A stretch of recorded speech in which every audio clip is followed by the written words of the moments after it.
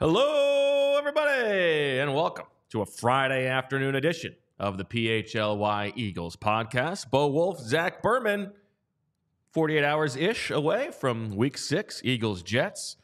You know, soaking up the feeling in the city, Zach, as the Phillies are headed to the NLCS. We've got a lot of news to get to, a lot of injuries for the Eagles that have changed over the course of the week, so we'll talk about that. We're going to hear from Zack Rosenblatt from The Athletic, who covers the Jets. Give us a little peek behind the curtain there, talk maybe some Joe Douglas and like pharmaceutical opinions and stuff like that. I'll let you ask the pharmaceutical questions. Sounds good. We will have Goose Wisely, another always edition. Look forward to that. We'll close with our Crystal Bald Eagle predictions. But how are you? Doing great. Excited for the show. Love this time of year in Philly. You got all four sports going. Okay. The weather, perfect right now. The weather is great. You got big time college football on Saturdays. You got Penn State UMass this weekend. But there is this is just such a fun time of year. I remember as a kid, I loved this time of year. Now the Phillies wouldn't make the postseason at that, during that time. Post '93, it was pretty bare. But when the Sixers were starting, the Flyers were starting, and the Eagles were rolling, this is a great time. Pretty bare, just like you in the back seat of a car changing. Just like that, bro. Yes, just like that. What did you think of the game last night?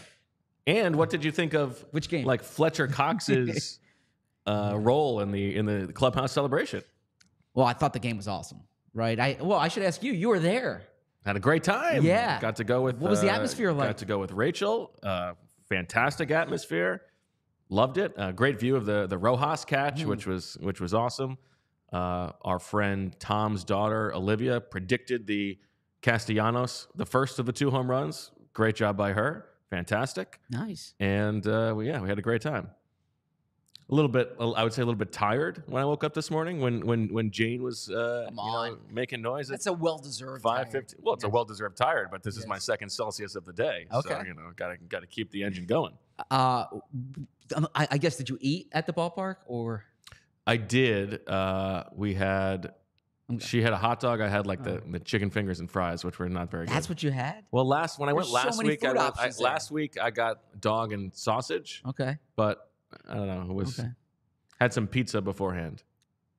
Okay, so you double dipped. Well, yeah, it was a long night. You got to balance out the drinking. Speak to the people around you. I mean, this is probably the difference between you and me at a baseball game. I don't view it as an interview opportunity to like find out what everybody around me thinks. I'm generally more watching the game, talking to the people I know. I am envious post game because I always have questions. I actually want to chip in and help with Phillies coverage because I always. There's so many things I want to know. We were definitely like baffled by what the bullpen decisions were. Okay. Like is Zach Wheeler going to throw the ninth? What's going on here? Where's Cousin Jeff? But, credit to Topper, I guess. Yeah. Our former colleague Matt Gill is probably getting sick of my text because I'm just doing a bang up job. Yeah. But no, it was a great game to watch. I actually did not flip much to the Chiefs Broncos game. I flipped some. Because I'm a football writer and a football fan. And I mean, I feel like it's 2023. You should have the ability to go like double screens. Well, YouTube TV does have the double screen capability. Or you put it on your laptop or something. I mean, I was working actually last night. So when are you not working, Zach? You sound like my wife right now. I feel like that's happening more and more. That I sound like your wife. It is happening more and more. I don't know if that's a good thing or a bad thing. That's why we're moving a little bit closer together. not too close. I haven't fully baked this take, but I think I'm sort of workshopping something about how like there's a lesson for the Eagles in this Phillies season, right? Like both teams got very close to the mountaintop last year. Okay.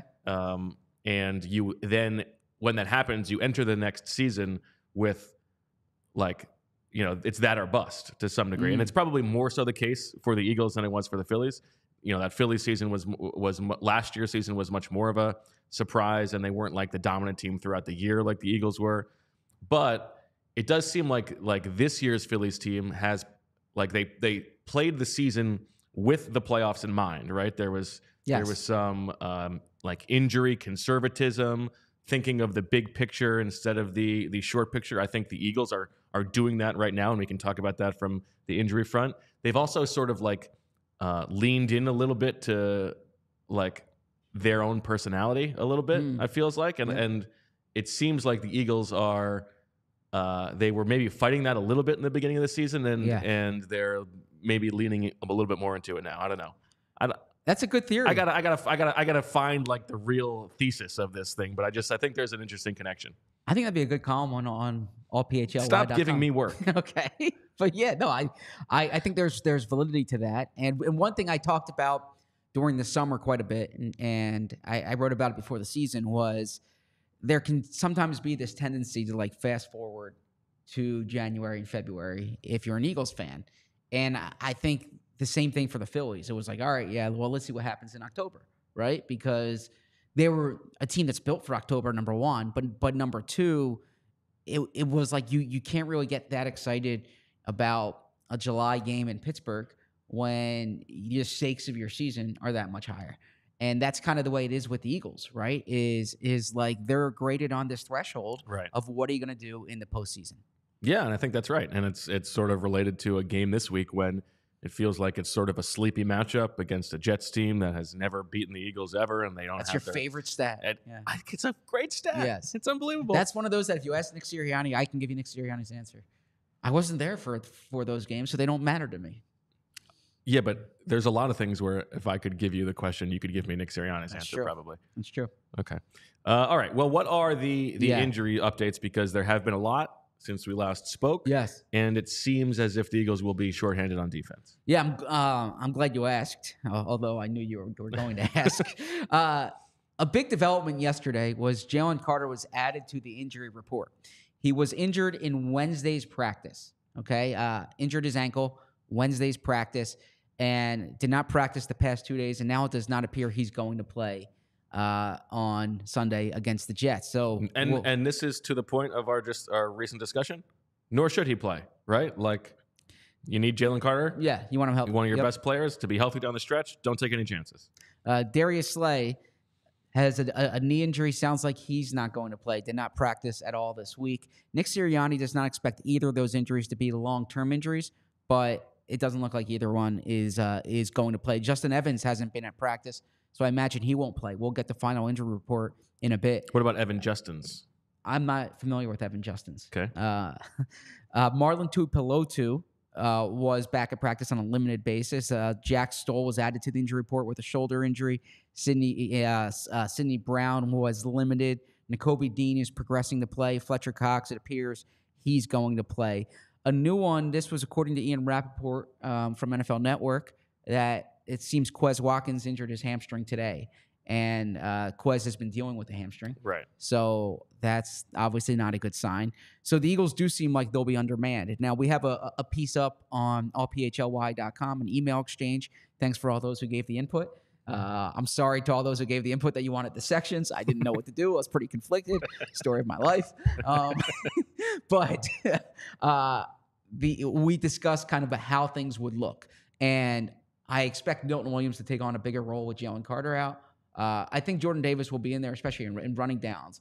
But in terms of those passing situations, I'm expecting more Milton Williams. Obviously, Josh Jobe on the outside, opposite James Bradbury. But I think the big one is safety. If Evans isn't there, my guess is Terrell Edmonds because they like the veteran. But at this point, you start going to I don't know how much they like Terrell Edmonds. Oh, yeah. I mean, they don't have any other choices. If Sidney Brown is not ready to play physically. Yeah. No, but if Sidney Brown is ready to play. If Sidney Brown's in uniform. But I think there's a difference between in uniform and ready to play. I mean, you don't want him to make his first NFL start without having a full week of practice, presumably. Fair point, and he was limited on Thursday. Okay. I mean, I think the degree to which they like Terrell Edmonds is pretty indicative or indicated by the fact that he doesn't play over Justin Evans. Maybe they just really like Justin Evans. But yeah, I'm expecting Terrell Edmonds to start. We will see, obviously, Olamide Zaccheaus at slot wide receiver without Quez Watkins. And those are so there's a crowded injury.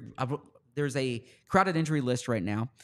We should also say, since we spoke last, Braden Mann was brought to the 53-man roster. In order for the Eagles to put Dean on the 53, they're going to need to put someone on IR or cut somebody.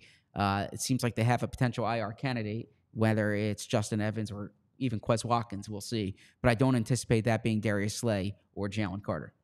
Yeah, I would say I would put my turkeys on like 50, 52 Justin Evans IR and like 46 on Mario Goodrich released and 2 on the field.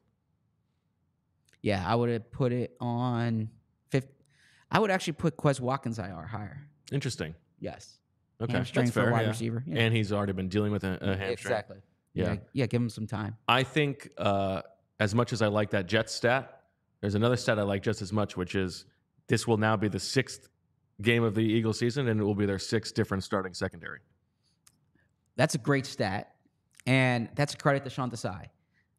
And I asked, well, it's a credit to me for knowing the stat, but it's a it's a credit to Sean Desai for doing for figuring out these adjustments. And I asked him that very question on Tuesday, and it's basically they start each week, they look at the opponent, they look at who's available, and they try to figure out what they're going to do accordingly. Zach, we have a what kind of kicks you wearing? I actually like these shoes. They've always liked these shoes of yours. Oh, thank you. Am I supposed to show them? I don't know. They are. Hey, let's get a chant in the chat like Zach show feet. No, they're show feet. Nike Air Force Ones. Pretty cool. Thank you. You're a cool guy. Thank you. Just like the people who use Soul Savvy. We got a new sponsor, people. Soul Savvy has been around since 2018, and their mission has always stayed the same. Get sneakers into the hands of people who love them most. Soul Savvy is a sneaker community that operates in Canada, the United States, and the United Kingdom. There are 3 membership levels. You got your basic, which is free. You've got your Mobile Plus or Mobile Plus in the UK. That is $12 a month. And then you've got your Premium, which is $33 a month. The Premium membership includes all the Mobile Plus features, as you would imagine.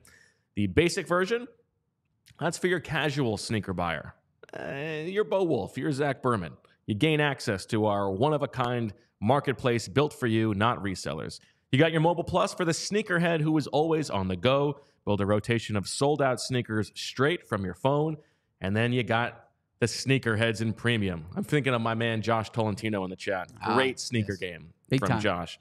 For the sneakerhead who is tired of paying resale, find your grails and grow your collection in the world's biggest paid sneaker community. And I'm looking forward to getting into it. Soul Savvy. Sign up for Soul Savvy by visiting soulsavvy.com/allcity or by downloading the Drops by Soul Savvy app. Speaking of which, I think we're going to have Zack Rosenblatt in a bit. But before we get to that, Zach, you talked about that Chiefs game. Did they cover? I believe the Chiefs did cover. Well, let's see. What was the line last night? I don't know. You're the line guy. I am the line guy. I did not bet on last night's game. I was working. You were that hasn't stopped you before. The NFL season, Zach, is going strong, and DraftKings Sportsbook is hooking new customers up with an offer that's even stronger. Bet $5 on any game this week to score $200 instantly in bonus bets, and DraftKings isn't stopping there. All customers can take advantage of a sweetener offer every game day this October. Get in on the game day greatness. Download the DraftKings Sportsbook app now and use code PHLY. New customers can score $200 instantly in bonus bets when you bet $5 on the NFL. That's code PHLY only on DraftKings Sportsbook, an official sports betting partner of the NFL. The crown is yours. Gambling problem? Call 1-800-GAMBLER or visit www.1800gambler.net. In New York, call 877-8-HOPE-NY or text HOPE-NY 467-369. In Connecticut, help is available for problem gambling. Call 888-789-7777 or visit ccpg.org. Please play responsibly. On behalf of Boot Hill Casino and Resort in Kansas, licensee partner Golden Nugget, Lake Charles in Louisiana, 21 and older age varies by jurisdiction. Void in Ontario. Bonus bets expire 168 hours after issuance. See sportsbook.draftkings.com/football. Terms for eligibility and deposit restrictions, terms, and responsible gaming resources. You know how good the odds makers are? The point spread last night was 10.5. The final score was 19-8. Wow. Man, they know what they're doing. They probably were off on the over-under, though. I would assume so. Okay. Before we get to Zach, I got one more thing to tell you about. We've got these sweet Phillies shirts. Oh, yes. Up on the next game you go to, you can wear that. PHLY locker. You can check out those bad boys. The Attaboy, Bryce Harper. We all know that, what that's from. It's a good-looking shirt. Yeah. Credit to our design team for that one. A lot of good journalism ethics conversations going on about that bad boy. About the Attaboy? Oh, yeah. A lot of think pieces. I've read that. I've been asked my thoughts over text, and I send them. Well, we talked about it on the show yesterday, too. Yeah, I send them the link to yesterday's show, and I said, make sure you check the beginning of that. There you go. All right. What are you looking forward to hearing from Zach about? Is he here? Oh, he's here. Yeah, Great. yeah. Fantastic. Mr. Rosenblatt. There he is. Our old friend. How are you, sir? How you doing, guys? We're doing very well. I'm thrilled I can hear you. Because this is like a familiar looking format. The close-up shot of somebody on a different video podcast, and so I am curious, like, what level of your planning for the week is impacted by when is Aaron Rodgers going to be on the Pat McAfee show? Every week I forget it's even happening, and then it hits like whatever time. I always forget what time it even goes on. Honestly, I should memorize it. And then it comes on, and then I see like a tweet about it. I'm like, shit. And I got to like find the feed on my phone. I'll be like walking my dog or something because you just know he's going to say something. I try to ignore the non-football stuff. Right? Like, there's always going to be something that's newsy. Yeah. So it's maybe a little more. It's not as annoying as it might have been when he was still playing for the team, honestly, because I think his words would have maybe had more of an impact when he was like, if he's criticizing guys while he's playing out there. Whereas now he's kind of like half analyzing the Jets. You know, he did have an interesting comment about their red zone offense, which was something I actually agreed with. Some less interesting stuff about, the other stuff. But I would say for everybody else in the world, it's the inverse, where it's much more annoying now that he is not playing. Yeah. Yes, it's annoying either way, I should say. Like, no matter the perspective. But I gotta say, this is and where then Bo and I are. Today how much he's getting paid for it too, and it's just that's true. And by the way, your $1 million will be in the mail. No, but this is where Bo and I are different. I hear the phrase "there could be something newsy," and I get excited. I'm like, oh man, now you're talking my talk, Mr. Wulf. So that would excite me if the quarterback had newsy items every week. But speaking about Aaron Rodgers going into the season, a little flex here. I actually thought the Eagles were going to start 5-0. But I thought they would then be 5-1 because I thought they would lose this game when Aaron Rodgers was the quarterback. Then I'm watching Monday Night Football Week 1. Aaron Rodgers goes down, and all of a sudden, this game and the Jets season look considerably different. So what's this offense look like with Zach Wilson? Because I've seen them on TV. I've watched them on film, so to speak. But you're there every day. What should Eagles fans know about this Jets offense without him? Oh, man. So what I said when I was walking out of MetLife that day in week 1 is that it feels like the last 5 months didn't happen and we're right back where we were last year. And that's kind of how I would describe this offense. It's like it was when Breece Hall was still healthy last year. It's their way they're going to try and do it is they're not going to take any risks. They're going to run the ball a lot, and they're going to try and win a low-scoring, grinded-out game. Like, that's just – I don't think the coaches have enough confidence in Zach Wilson to like try and open up the offense because I think you've seen that in the way they operate. They get to the red zone. They got to the red zone 5 times, which means they were moving the ball mostly through Breece Hall. And once they got there, they would go run, pass pretty much every time. Like it was a formula that it annoyed the crap out of me because it's just like if I can call it out that it's coming, then I certainly know the defense knows that it's coming. And so they were just like so scared to turn the ball over in the red zone and figure if we can just get out of here with 3 points. I don't think that's the way to be personally.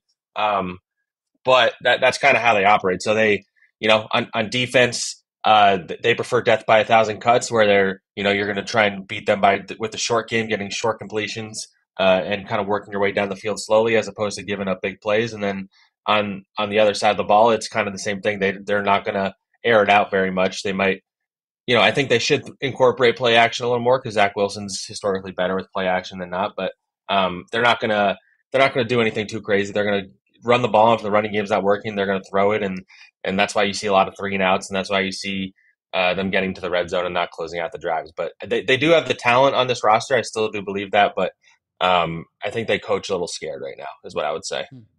It's interesting, Zach. Like they have that talent, and it is like a good example of how important, obviously, the quarterback position is. Not that anybody needs that reminder. Thanks, Howie. Well, I know, but like you had a good Joe Douglas piece out today, sort of a retrospective. We're going to talk about that in a little bit. But Zach and I were talking about this on the show yesterday, that there is a difference between like wanting to do something and putting the resources in and getting the benefits. And I think the offensive line is a good example of that, right? Where they have put in a lot of resources to that offensive line, and it's just been bad. And Vera Tucker goes out for the season. That's a tough blow, but they've got a lot of moving parts. How do you see those guys lining up this week? And as your like experienced football mind goes, how bad is that offensive line? Yeah, I mean that your point is about the overall like construction. I think that's kind of lost sometimes with the fans because they say Joe Douglas hasn't done anything to build this offensive line. Like he's tried. I think some of his moves you could argue maybe paying Dwayne Brown $11 million a year was, ill-advised, but, also they had just lost Mekhi Becton for the year. So they didn't really have a choice either. So, yeah. So, but in terms of how it looks, I think it's looked better the last 2 weeks than it had the beginning of the season. They did some reshuffling when Dwayne Brown went down. And I think this has been before Elijah Vera Tucker got hurt, which obviously is a big factor because he was their best player, I think. They put a rookie, Joe Tippmann, in at right guard. He's been really, really good, I think. Mekhi Becton's been up and down, but he has some talent, and he's played. When he's at his best, he's as talented as any offensive tackle they could possibly play. Laken Tomlinson and Connor McGovern are kind of just average veteran guys. And now at right tackle, they're probably going to start Max Mitchell, I would guess.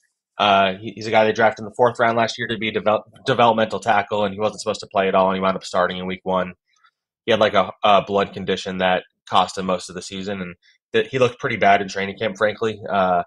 And between him and Billy Turner, who were kind of fighting it out for that right tackle job because they were trying to work Mekhi Becton back, they both looked pretty brutal, and that's why they played Mekhi Becton at right tackle at all, because they really didn't want to do that. And then he kind of forced his way into the lineup because how bad those guys were. I think they do like Max Mitchell. He showed some flashes last year. You hope that he's a little better this week, but it doesn't get any easier with this Eagles defensive line. So it's a concern, especially going against Hassan Reddick, I would say. Now, if Joe Douglas is sitting there in Florham Park right now and he's watching, PHLY Eagles Podcast, which I imagine Joe might be doing. Sure. Hi, Joe. Yeah, he's like, Zach and Bo, why you keep ripping on me about the offensive line? Don't you remember when I drafted Sauce Gardner? And so that's what I want to ask you. Sauce Gardner, we were doing a draft, Bo and me, from the 2 rosters, and Sauce was a high pick, obviously. I was speaking to A.J. Brown today, and he said he's not expecting Sauce on him all the time. It sounds like Sauce doesn't travel. DJ Reed's obviously a real good corner. You wrote a good piece on him before the season. How do you see that matchup? Because the Eagles do have 2 marquee receivers on both sides of the field. Yeah, the Jets they're pretty steadfast in there. We're not going to change what we do just because of what another team does. And that frustrates fan bases sometimes, this fan base, because they don't like that the coaching staff doesn't adjust. But their whole thing is we're going to beat you our way and you have to adjust to us. And that's kind of how they approach it. But yeah, they don't travel Sauce. And that's been a point of contention in weeks where they play star receivers. Like you saw against the Cowboys in week 2, CeeDee Lamb just absolutely was destroying that secondary. And a lot of the time it was not Sauce Gardner on him. But yeah, they believe they have 2 shutdown corners in DJ Reed and Sauce Gardner. One guy can handle one side of the field, the other can handle the other side. They like Michael Carter II as their nickel corner, and you give some help with the safety. So that formula has generally worked. But then you run into teams like the Eagles, who have very fast, athletic receivers who can do a little bit of everything, like DeVonta Smith and A.J. Brown. And when you can start moving receivers around the field, I think the Cowboys showed the formula to beat the secondary is finding them in the middle of the field, short passes, and just kind of killing them that way, because the linebackers and the safeties and the nickel corners are always going to have a harder time with somebody like A.J. Brown than maybe Sauce Gardner will on the outside. So I do think it could become an issue in this game, especially you have Dallas Goedert also. And Sauce has lined up against tight ends. Sometimes has done pretty well, but I don't think you can do that in this game because you have to deal with those receivers. So that's the most fun matchup of this game, I think, just because you have probably strength on strength there to a degree, receivers against corners. I think the Eagles have a great offensive line, obviously, and the Jets have a great defensive line, and that's going to be a fun battle. But that receiver corner battle, I think, is going to be a lot of fun to watch on Sunday. The thing you said earlier, Zach, about when Aaron Rodgers goes down, it feels like the last 5 months didn't happen. I was thinking about that with respect to the defense, right? Because there was that interesting scene in Hard Knocks where the defensive coordinator is like, that's our guy. We've got that guy now, and it felt like the pressure on the defense was lifted a little bit, right? Last year they had to be so good because the offense was so bad. That was part of the problem with Zach Wilson. So when this gets flipped, and it's all of a sudden the pressure's on them again, they have to be a great defense in order for this team to be competitive. And right now they're like a top 10 defense instead of a top 3 defense, which they sort of need to be. How do you feel about like they're handling the weight of that, of just like, oh, here we go again, we have to be perfect? Yeah, I do think there definitely was a sense that, especially, I think the Patriots game, I forget the exact numbers. I think they only gave up something like 13 points or whatever it was. And so you have guys in the locker room after the game being like, well, we have to give up 0 points. Like, that's our goal. And I mean, it's a pretty unrealistic goal, frankly. So, they've done a good job so far of, playing it off like we just have to do our job on that side of the ball. There was absolutely frustration last year, and it kind of poured out of the locker room, especially that game where Zach Wilson refused to take responsibility and put it on himself. And defensive guys in particular were very angry. I think Zach's handling things a lot better. He's put stuff on himself way more often. But ultimately, it's great that you're more mature. But if the offense is still not scoring and the defense, if we're harping on the fact that the defense struggles in the first quarter, but you still look up at the end of the game and they've only given up less than 20 points every week, it's hard to really blame them ultimately.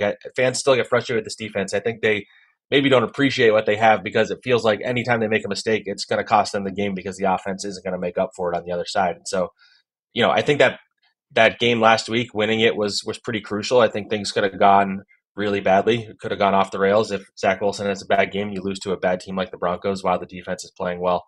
As you play a team like the Eagles, that's maybe less of a concern because I think everybody just kind of knows the Eagles are the better team going into this game talent-wise. Now, if you get out of the bye, you have some games like the Giants and the Chargers and the Raiders, that teams are a little more beatable. And so if it goes bad again after the bye week, then I think we might be back at last year's scenario where the defense is doing their job and the quarterback is not, and then there's going to be some splintering in the locker room. Do you think there's any chance that they make a move for a quarterback? I think they were waiting. In the beginning, they didn't bring in anybody because they didn't want to hurt Zach Wilson's confidence, which isn't a great sign.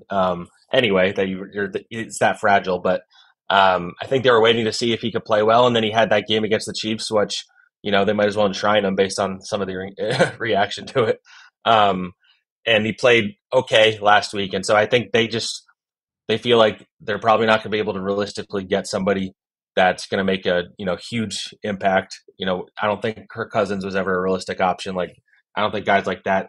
I disagree with the idea that they can't sign somebody that's like a league average quarterback. I think there's guys that you guys can appreciate this obviously as much as anybody. I said to somebody, I never thought after that Patriots game, I never thought I would be in a position where I'm like, the team I cover should sign Carson Wentz, but I got to that point because it was bad enough that I don't think Carson Wentz, maybe he's bad locker room fit, but he can complete some passes. So it's gotten better where now everybody all of a sudden is talking about Zach Wilson as if he's fixed. I'm not quite there yet.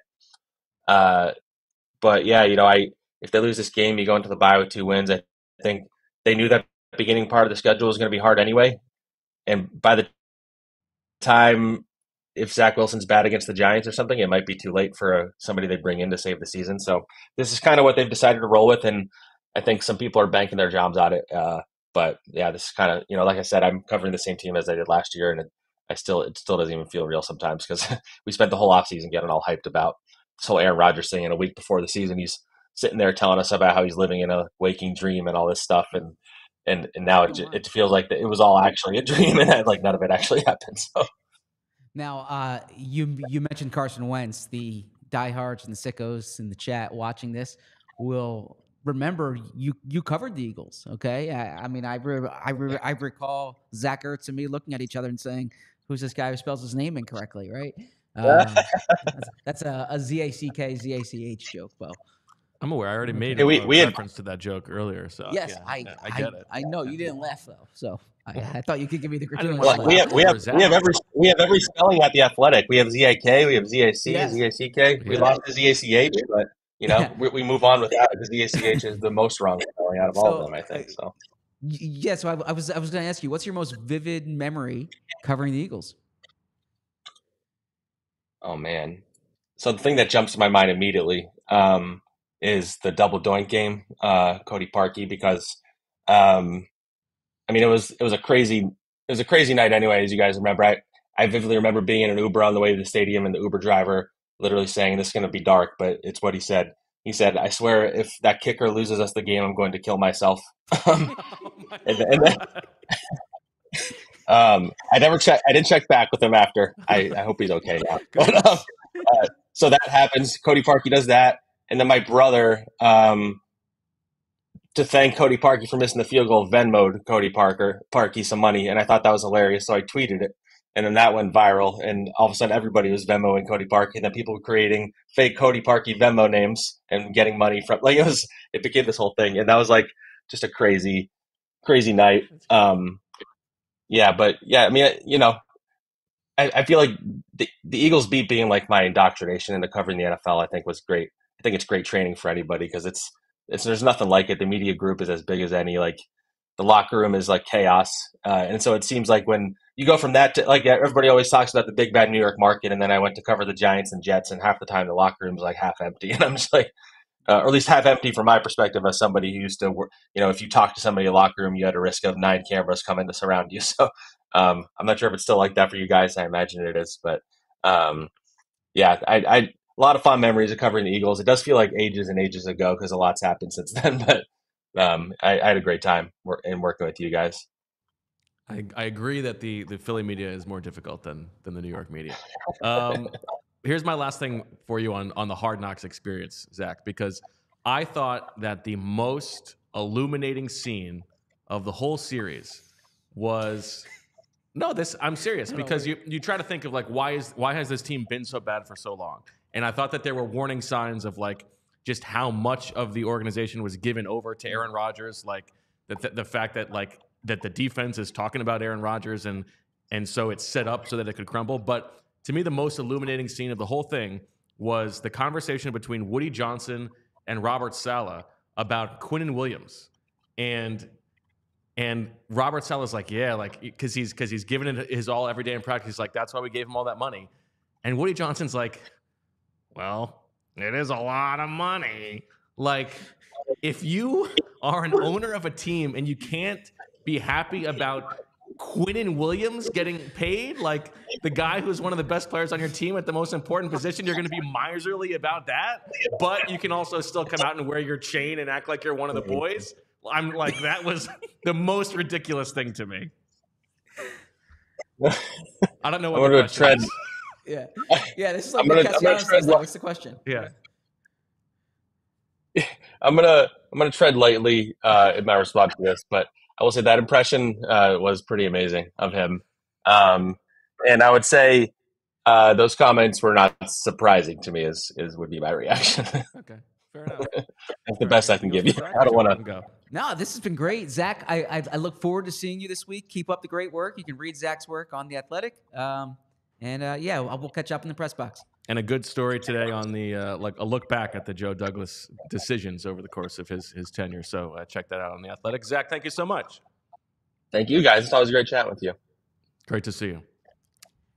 Zach, before we get to Goose Wisely, you had a message from your brother to pass along. Yeah, my brother sent me a text today. Which one? Josh. Let's be specific. Yeah, okay. Yeah, credit to Josh, oldest brother. And he said... Goes Josh, Matt, Alex, Nick, Jenna. Yeah, but I'm in there as well. Yeah, so. you were the least important. It seems that way. So Josh texted me. I used the PHLY code to buy Flyers tickets. And I said, first off, I said, thank you. I appreciate it. And I said, I'm going to mention that on the air. And the PHLY code, of course, for game time. Okay, because if you are looking to buy tickets, your favorite events should not. If you're looking to buy tickets to your favorite events, it should not be stressful. Your events, they should not be stressful either, I would say. It certainly was not stressful for Josh because he went to Game Time and put in the PHLY code. Game Time is the fast and easy way to buy tickets for all the sports, music, comedy, and theater near you. I'm going to the Penn State UMass game tomorrow, and I'm wondering how many people use the Game Time app to buy tickets. With killer deals on last-minute tickets and their best price guarantee, you can stop stressing over the tickets and start getting hyped for the fun you'll have. I can tell you about the flash deals and the last-minute tickets. I can tell you how it's easy to find and buy tickets for every kind of event in the area, how you can get the image of seat views, and how there's the lowest price guarantee with event cancellation protection, job loss protection.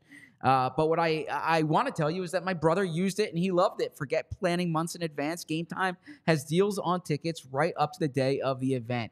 The Game Time guarantee means you'll always get the best price. If you find tickets in the same section and row for less, Game Time will credit you 110% of the difference. It's the fastest growing ticketing app in the country for a reason. Snag tickets without the stress with Game Time. Download the Game Time app, create an account, and use code PHLY for $20 off your first purchase.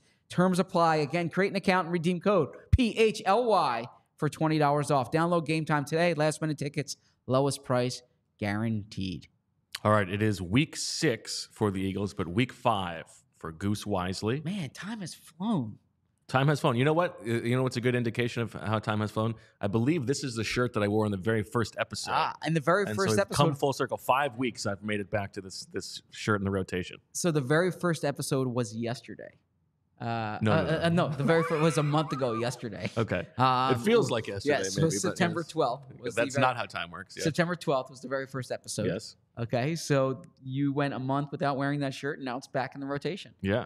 I think I've worn this black hoodie a few times. Okay, Yeah. but it's nondescript. Yeah, I mean you can wear that. I think there's a couple hoodies I may have worn a couple times, but Okay. yeah. So there you go. Week 5 of Goose Wisely, Zach. I am up Polar 3-1. Jam says time has sucked. Polar Jam, I appreciate you watching the show quite a bit. Thank you. That's good. I like that. So I'm up 3-1. Goose Wisely, of course, wherein we both propose 2 possibilities that could happen in the game that we think are of relatively equal possibility. The other person gets to choose which one they want. At the end, we get a golden egg that we can make worth 2 points instead of 1. And here we go. I do want to make one thing clear before we do this. A Goose Wisely is our Friday game of choice now. It used to be Swooper. I've been asked. Lots of people missing Swooper, and believe me, I miss Swooper too. And I'm saying Swooper is a 3-person exercise, not a 2-person. I agree. The 2-person bidding not as good. Yes. So I'm happy to get Dane his on, and we can workshop a new deal. But.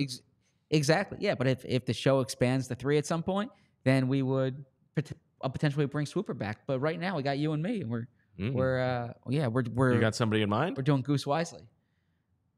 Do I have someone in mind? I'm just putting my head down doing the best work I can do. Okay. Yeah. How about Emily? I do not want her to be on the show. No. Wow, shots fired. I hope she doesn't listen to that. I don't want her to be on the show. She would say too much. So yes. She's less discreet than Emily. I hope you know you have an open invitation anytime you want. Please come join us and maybe even call in. All right. Bree, does it matter to you which one of us goes first? All right, I'll go first. Zach, my first one to you. Tim Boyle plays a snap in this game. Tim Boyle, the Jets' backup quarterback. I'm familiar with Tim Boyle. Well, maybe the audience is not.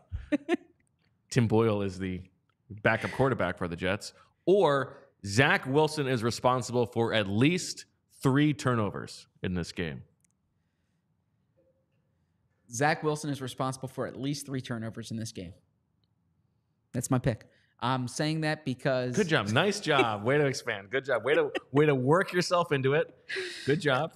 You could sort of see the wheels turning in your head. You had the realization, oh, wait a second, I could continue talking here. Zach Wilson. First off, the Eagles are a terrific takeaway team. They are +3 in turnover differential. That is 11th in the NFL.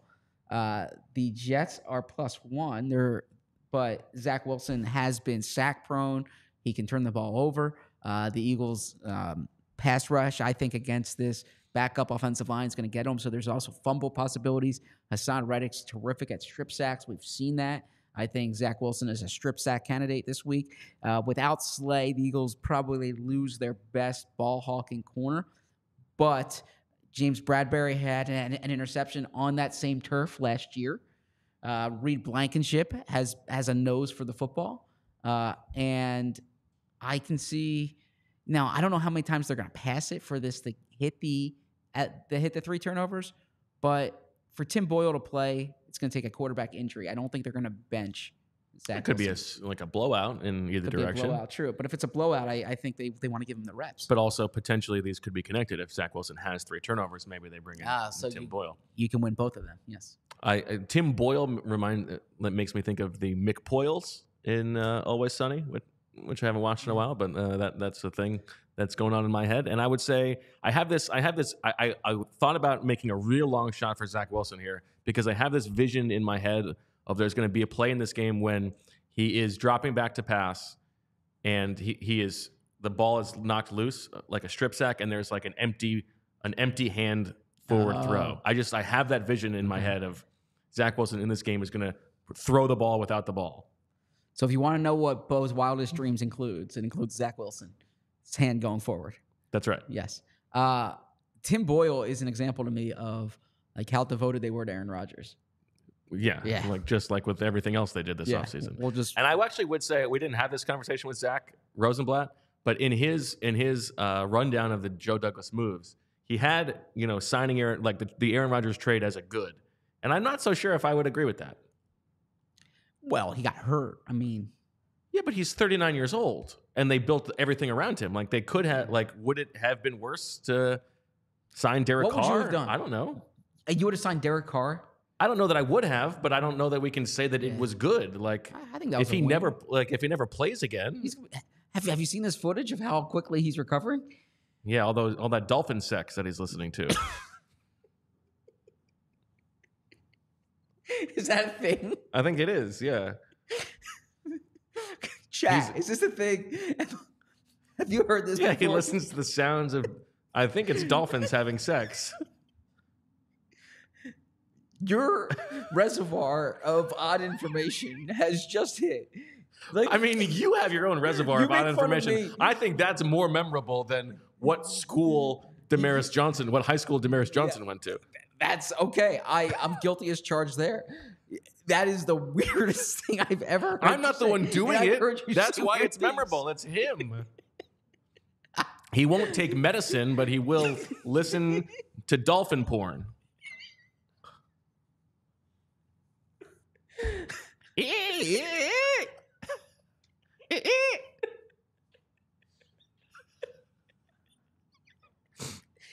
This is an all-timer, Bo. Good work. Good work. All right. Moving on. Yeah, someone said, Dean says, another one of Bo's dreams. So here we go. DeAndre Swift has the most rushing yards in the game, or Breece Hall has the most rushing yards in the game. Interesting. Now, this reminds me that what are the kids being for Halloween? Haven't decided yet. Haven't decided yet. Yeah. Getting close. Yeah. Reed's got like 6 different ideas. Yeah, reasonable. Jane's going to be a giraffe for the 2nd year in a row. No doubt in her mind. Casey wants to be something spooky. Wants to be something scary. He's leaning towards like a Halloween wolf, which is probably what it's going to be. Like your last name. Well, yes, although it's more, I think it's actually like a Wildcrats thing. Okay. But I told him if he wants to be something really, really scary, he could go with 21 personnel. Ooh, okay. Because boy, does that put the fear in opposing defenses. That was a long runway to that joke. It sure was. Yeah. Okay. And you're going to have to make a decision how you're going to replace Darius Slay and Fletcher Cox on your roster from yesterday's draft. But I lean towards DeAndre Swift in this game. I think Breece Hall is probably a slightly better running back. I think they're both extremely good and have been really good this season. But I think that the Eagles defense knows this is really the Jets offense. I wouldn't be surprised if he pops 1 or 2 long ones, but I don't see sustained success there. And I do think that from the Eagles side of things, this is an advantage where they see that they can maybe run the ball on the Jets. I think they're not scared of A.J. Brown and DeVonta Smith against T.J. Reed and Sauce Gardner, but I think we have seen the last couple weeks, it's been more passing. I wouldn't be surprised if they lean a little bit more on DeAndre Swift in this game, so I'm going DeAndre Swift. So then I have Breece Hall from Earth. Iowa State. Yeah, we talked about that yesterday. I know. I wanted to see if you listen to what I say. Well, yeah, I know that. I thought you were going to give me something different. Okay. You're up. Okay. Speaking of Breece Hall, we have. I'm zeroing in on Breece Hall here. Breece Hall is responsible for the longest play from scrimmage for either team in this game, or Breece Hall has no runs over 10 yards in this game and is completely bottled up by the Eagles' run defense. I am curious in terms of the defensive line how much the Jalen Carter absence makes, because I think we haven't maybe not spent enough time talking about how impressive he has been as a run defender when we've put so much focus on how good he's been as a pass rusher. Yeah, it certainly affects them. And he's a true 3-down defensive tackle. I expect Jordan Davis is going to have a big game running the ball. So we will see that. Sorry, not running the ball, stopping the run. If he was having a big game running the ball, that would be a new wrinkle to the offense. Jordan Davis would have to have a big game stopping the run.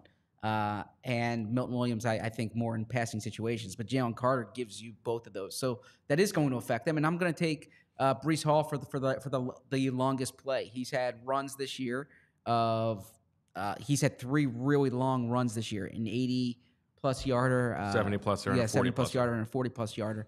And if he gets to that second level, how good are the Eagles tackling?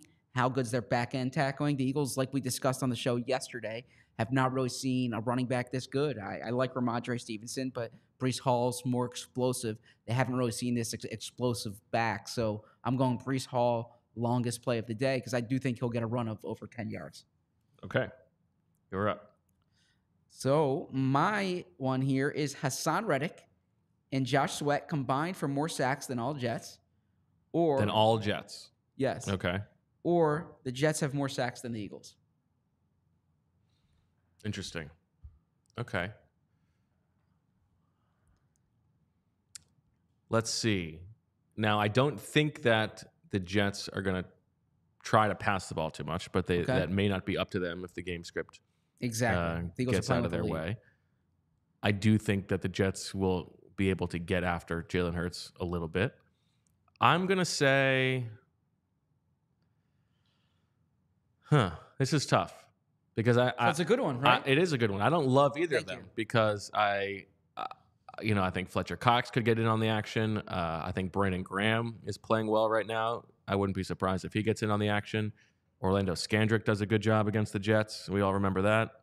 Orlando Scandrick's not on their team. I know but I'm calling back to that 9-sack game. I do remember. Who was the quarterback for that game? I have it in my head. Listen. For the sake of the show. You're getting on me on Dolphin sex, and you can't even remember who the Jets quarterback was in that game? Come on. Who was it again? I don't remember. Oh, that's ridiculous. I think it was Luke Falk. Yes, that sounds about right. Yep. Okay. I will say, give me Reddick and Sweat. I don't feel great about that, but I do think that Becton and Max Mitchell are there for the taking. Certainly Zach Wilson is there for the taking. And I don't think that the Eagles are going to, if their pass protection is not holding up, I think they have other things to go to. So I don't think they're going to just have to continue being under siege if that's the way that the matchup is going. Okay. All right. I'm going to go with a bit of a throwback to the swoopers of old. A kick in this game, a kick or a punt, hits a post, an upright, or a pylon. Okay, so it could be a punt hitting a pylon. It could be a kick hitting the uprights. Or the Eagles throw basically the exact same screen that they threw to Quez Watkins last week, but they do it to Olamide Zaccheaus. So there is an Olamide Zaccheaus wide receiver screen with A.J. Brown and DeVonta Smith blocking in front. Although, let's say for the sake of the item, it doesn't have to be those two guys blocking in front, but they throw a wide receiver screen to Olamide Zaccheaus. OZ wide receiver screen. I'm expecting it. I think that's kind of like a staple play to pick up some quick yards, get those guys involved. And also, I don't know what the probability is for hitting the post or the pylon. But we're not expecting Quez Watkins to play, so OZ will be on the field more often. I can see that being I can see that hitting. Okay. You're up. Yeah, sorry. I'm trying to figure out the injury report because I'm seeing stuff in the comments to see if the final report came out. That's why I might seem a bit distracted. But the Eagles have not released their official report yet. A.J. Brown reaches 100 yards again, or A.J. Brown has fewer receiving yards than Garrett Wilson. So, for context, A.J. Brown has reached 100 receiving yards in 3 consecutive games. So, this would be 4 consecutive games if he did it. That's my math there. Thanks for selling my joke. Ooh. Was that a joke? Yes. Obviously, it goes 3 to 4. Okay. Yeah. This is tough. I do think that this is going to be a DeVonta Smith game just because of the rabbit-eared nature of the game plan. And I think Garrett Wilson is awesome. Maybe, but with no Darius Slay, I think I'm going to take A.J. Brown has fewer receiving yards than Garrett Wilson in this game because I think everything for them should flow through Garrett Wilson, and A.J. Brown could have a big game but still have 93 yards receiving. So give me the Garrett Wilson end of this deal. Okay, so then I have the A.J. Brown end of this deal. To give you A.J. Brown's numbers on the season: 35 catches for 541 yards. He's averaging 15.5 yards per catch. He's been awesome in recent weeks. It seems like he can't be covered, and he's not going to be covered the whole game by Sauce Gardner, like Zack Rosenblatt said. Okay, my last one for you, Zach. Nakobe Dean plays every defensive snap in this game. He comes back from injured reserve and is the guy nonstop, does not leave the field. Or, we talked about the Eagles leaning into the fun a little bit. There is a coordinated team celebration at some point. This is going to require at least 3 people involved. At least 3 people. Yes. Okay. So last week's with the tight ends, that would have counted, yeah. Yeah. Which was not a very good one, I thought. But no? You're not a row the boat guy? I feel like they're running out of ideas. Well, that's a challenge then. AJ, if you're watching this right now, Bo thinks you're running out of ideas. DeAndre, if you're watching this right now, Bo thinks you're running out of ideas. I don't think Jalen's watching this right now, but Bo thinks you're running out of ideas. Aaron, if you're watching right now. I'm a little concerned that you know exactly what it sounds like. Don't we all? You guys have the same taste. I'm going with coordinated team celebration. Okay.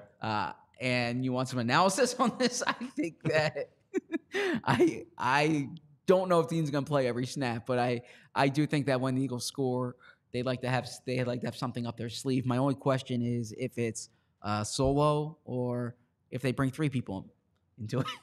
So interesting. Not 3 Dolphins. That's what you're laughing about. No, I laughed at your face. You laughed at my face? My face is funny to you? I look like a clown? I amuse you?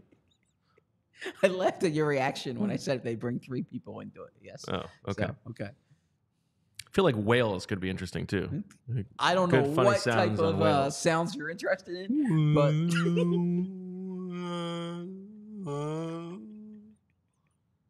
you got the sea mammals on lockdown in terms of their sounds. So a whale sitting at the bar. Yes. 2 whales are sitting at the bar, and one of the whales, the first whale says to the other, and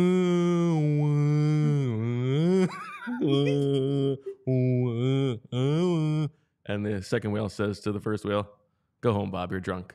Wow. I like that joke. Yes. Okay, you're up. You have one last one. As a fan of comedy, yeah. The last one here. The Jets have fewer yards per carry than Nick Castellanos home runs against the Braves. So that's 4. Or I think it's funny to go ahead. Or Jake Elliott kicks more field goals than Bryce Harper home runs versus the Braves, which is 3. I like these because usually when we do these, there are 2 things that are up for grabs, whereas this time you've just said a number, but you've used a different description for the number. Yes. Because I originally had this for the game coming up. Okay. But then I was like, but we can't have scoring when we do the show on Monday, right? So I wanted to make sure that we had the scoring settled. So I did the games from yesterday, but I wanted to include the Phillies in here somehow. Okay. So the Jets have fewer than 4 yards per carry, or Jake Elliott has at least 4 field goals. It has to be more. Yes. It's not equal to. Yes, correct. Which would get into the red zone offense discussion we've talked about. You see that you're doing it now. Yeah. You're building on it. You're seeing the second layer. Brees Hall is averaging, like 7 yards per carry or something like that? 7.4 thereabouts. I'm going to go with the Jets have fewer than 4 yards per carry as opposed to Jake Elliott has 4 field goals. 4 field goals is a lot of field goals. It is a lot of field goals. He leads the NFL in field goal attempts this year. Worth noting. Which one would you have taken? I probably would have taken that because 4 field goals says a lot. Okay. Speaking of animal sex, shout out to a different Emily, D5 Emily, who I believe... I would hope it's a different Emily. Found out that like the sound of the raptors in Jurassic Park is actually the sound of tortoises mating. Is that right? Yes. Okay. So good to know. Next time you watch Jurassic Park. It's a dynamite drop-in. Yeah. Do we have one more? We do, but we have to do our golden eggs first. Oh, okay. So let me run down our choices, and then you think about what your golden egg is going to be. I have Tim Boyle plays a snap. You have Zach Wilson has at least 3 turnovers. I have DeAndre Swift leads the game in rushing. You have Brees Hall leads the game in rushing. I have Brees Hall has no carries of more than 10 yards. 10 would not count here. It has to be more than 10. You have Brees Hall is responsible for the longest play from scrimmage. I have Hassan Reddick and Josh Sweat have more sacks than the Jets as a team. You have the Jets have more sacks than the Eagles. I have a kick hits the post or the pylon. You have there is an Olamide Zaccheaus screen. I have Garrett Wilson has more receiving yards than A.J. Brown. You have A.J. Brown has at least 100 yards. I have Nakobe Dean plays every snap. You have a coordinated celebration. And I have the Jets have fewer than 4 yards per carry. You have Jake Elliott hits at least 4 field goals. I'm going Brees Hall leads the game in rushing. Over DeAndre Swift? Yes. Okay, interesting. Because that's one where you would imagine it would be one of the two. So this is one of us is going to get 2 points. The other one's going to get none. Poor game theory. And I'm going to take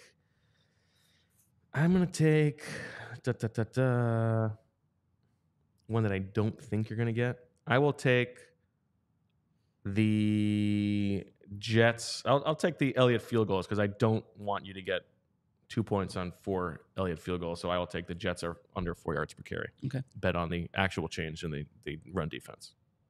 Good test for them. Go ahead. Tell me about Foco. Yeah, I do want to tell you about Foco because if you look behind us, we're getting a lot of compliments on how nice our set is. And our set would not look this good if not for Foco. Foco is a leading manufacturer of sports and entertainment merchandise with a product line that includes apparel, accessories, toys, collectibles, novelty items, and more. It's the best officially licensed gear for all sports and fandoms. I'm going to the Penn State game this weekend. I'm going to see tailgaters, and I imagine they'll be wearing Foco stuff there and using Foco because it's football season and tailgating season and overalls, hoodies, hats, sunglasses, bags, everything you need for a game. Foco has hooked the PHLY up and provided awesome pieces for our sets. Foco always has our back for Philly sports, and they have yours too. Get the best gear around by using the link in our description for all non-presale items. Use the promo code PHLY for 10% off. All right, Zach, it's time to get to our crystal bald Eagle predictions. We've talked about this matchup. Spread right now is what, 7? Spread is 7. Spread is 7. What's the over-under? You'll see when I make my pick. All right, well, why don't you give it to us then? Okay, so going into the season, I believed that the Eagles would be 5-0, like I said to Zack Rosenblatt, and they would lose to the New York Jets to be 5-1. That was when for the first time in franchise history. That was when Aaron Rodgers was playing. Aaron Rodgers is not playing. Without Rodgers, this is a different Jets team. I think that this is a really good Jets defense. The Eagles are obviously missing some key pieces. I just don't know if they have the offensive firepower to beat the Eagles. The Eagles are going to have to beat themselves in order to lose this game. But I think the Jets can run the ball, even though the Eagles have the top-ranked rush defense in the NFL. So I'm curious to see Brees Hall's output. And I think the Jets defense makes it tough. But like I said on allphly.com, there's a reason why the Eagles are 7-point road favorites. I think the Eagles force turnovers. I think they have 5 sacks in this game. I think the offense does just enough to maintain a decent margin throughout the game, a steady lead, and the Eagles advance to 6-0, and excitement builds for next week's game against the Miami Dolphins. I have this score, Eagles 24, Jets 17. What do you think the over-under is? 41. Boom. Wow. You know me after 5 years. You know what's interesting? You spend so much time around this team. You spend so much time thinking about this team, analyzing this team in your mind, reporting on this team. And when it comes down to making your pick, you just take exactly what Vegas gives you. You know, I vividly remember growing up, my grandfather, I was in the backseat of his car. We're going to Atlantic City, okay, and you see the casinos, and they're like cathedrals. They're amazing, you know. And he said to me, they don't build those casinos because people win, right? Vegas knows what they're doing with the point spreads. So I know a lot about what college these guys went to, game plans, all these things. Vegas, they're real good with their lines. Look at last night, the 11 points. You know, so I trust them. But not the over-under. But not the over-under. True. But I actually, this might make you laugh. You might say it's on brand. In 7th grade for my science fair, I did this was before you had data like you have now. Okay. My science fair project was how often the favorites win and how often the underdogs win. Okay. And what was your sample size? It was the entire season. I calculated it. And so in the Inquirer every week, I would look at the point spreads and I would mark it down. And I made like a whole, you know, we had like, it was the poster board that had like 3 sides to it. That makes sense?